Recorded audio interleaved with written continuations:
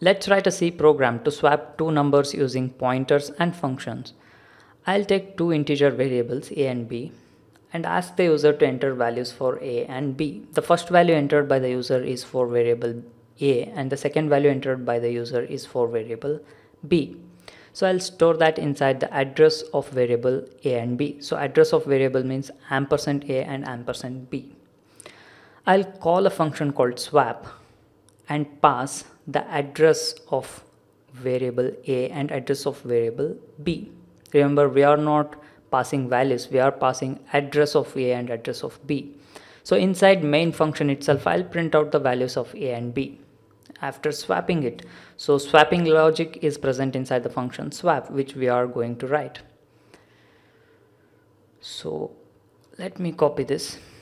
Our function swap doesn't return anything, so its return type is void swap. Since we are passing address of a and address of b, we will take pointer variables here, pointer variable x and pointer variable y. So address of a is present inside pointer variable x and address of b is present inside the pointer variable y. So star x gives the value present at the address x and star y provides the value present at address y. So I'll take a temporary variable temp and swap the values of star x and star y, that is pointer variable x and pointer variable y.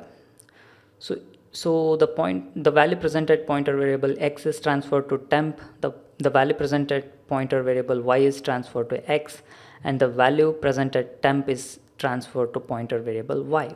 So this swaps the value of pointer variables x and y, and hence the value present at a and b. Okay, we are directly accessing the address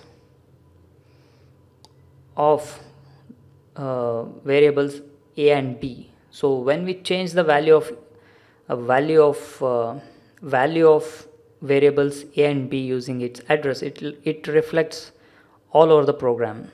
So we need not return anything. So I wrote the prototype there and pasted the definition at the bottom. So let us check the result. So I'll give 100 and 300, 100 for a and 300 for b. So a value should be 300 and b value should be 100 after swapping, and it's working. Okay, let me show you once again in the code. The first value entered by the user is for a and the second value entered by the user is for b. Okay, so let me run the program once again and I'll give a value as 30 and b value as 20. After execution, it must get swapped. A is equal to 20 and b is equal to 30, and it's working.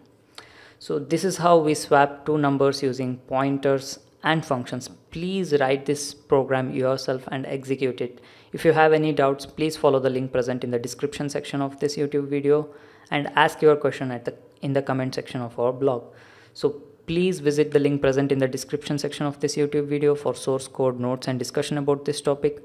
Please stay subscribed to our YouTube channel and blog, and please do not forget to share this video with your friends on WhatsApp, Telegram, LinkedIn, Twitter, Facebook, etc. And please do not forget to like this video on YouTube. Thank you.